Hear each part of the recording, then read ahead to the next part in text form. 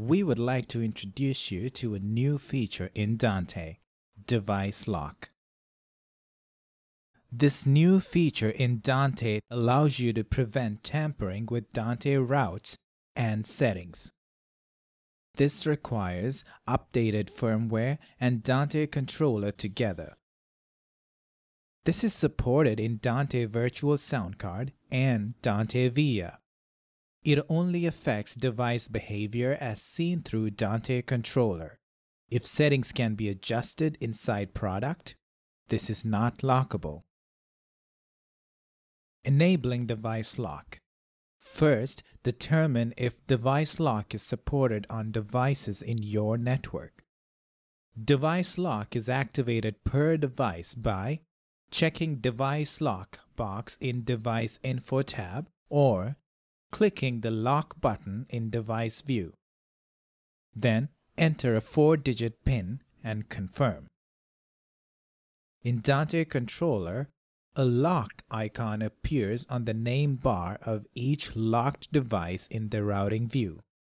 When channels of locked devices are selected or moused over, they are highlighted in red. Attempts to change routes on locked receivers will result in no action. Locked transmitters prevent unwanted additional flows from being created. To unlock a device and make changes to it, open it in Device View. Then, click the lock icon in the toolbar.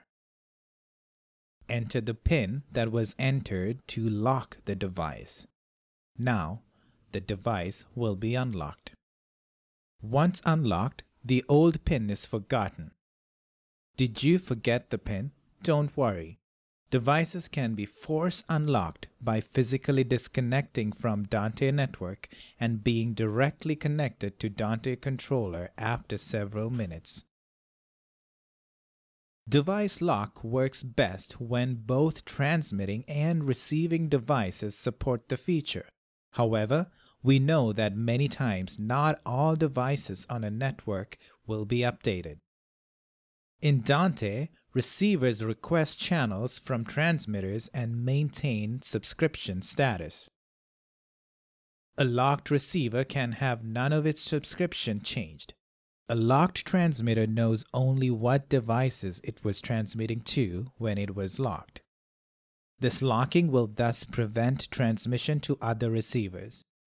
A locked transmitter cannot prevent a receiver from disconnecting as well, and it can prevent new receivers from being added to its subscriptions, thus conserving available flows. Older devices that do not support device lock may still be connected, but may generate error messages when interacting with locked devices.